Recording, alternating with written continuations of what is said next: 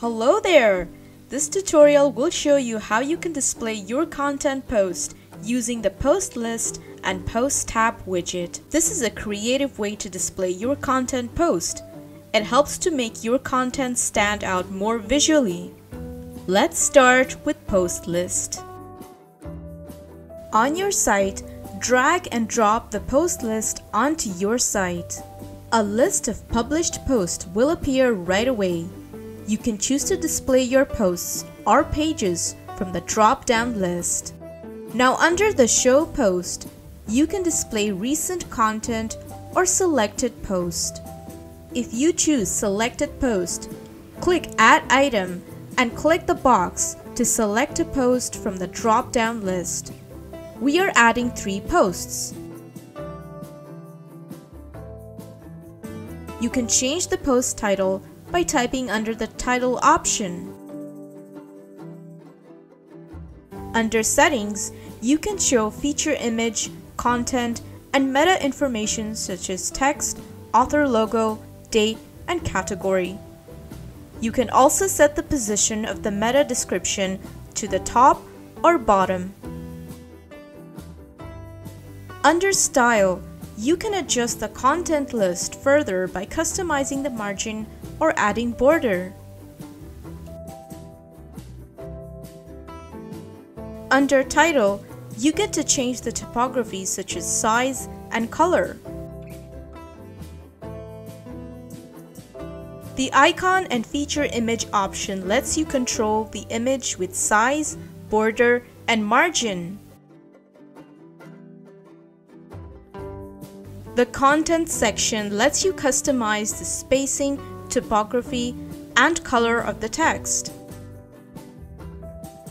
The Meta section lets you adjust the spacing of the meta information. You can also change the color, which in this case was changed to green. The Advanced section lets you add additional option for appearance.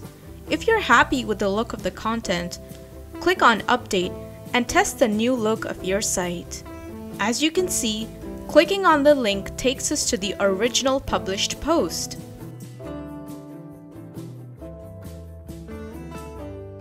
Let's now show you how you can use the Post tab widget. So on your site, drag and drop the Post tab widget. Then set the category or tags or formats from the drop-down list to display your content. Remember, you can set these in the back end of your WordPress dashboard. In this case, we have chosen to display content based on categories. So select the categories you have set from the drop-down list. Now set the number of content you want to display.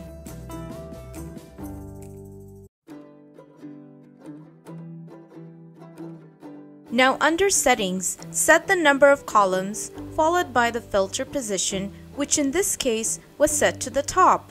We also align the filter tabs to the middle.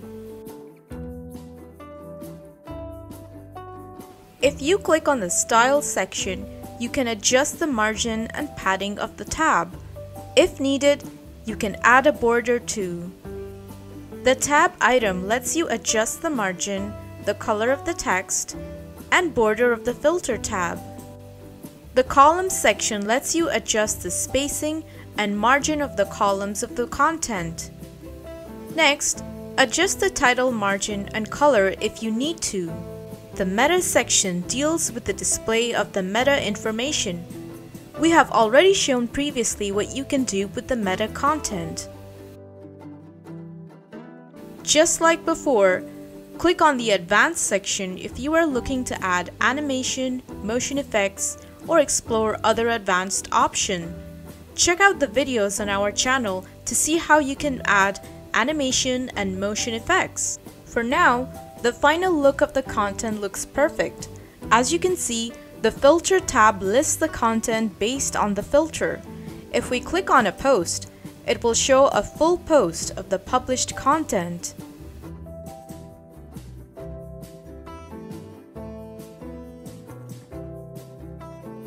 For more information on designing your WordPress site, be sure to check out the Happy Addons website and subscribe to our channel.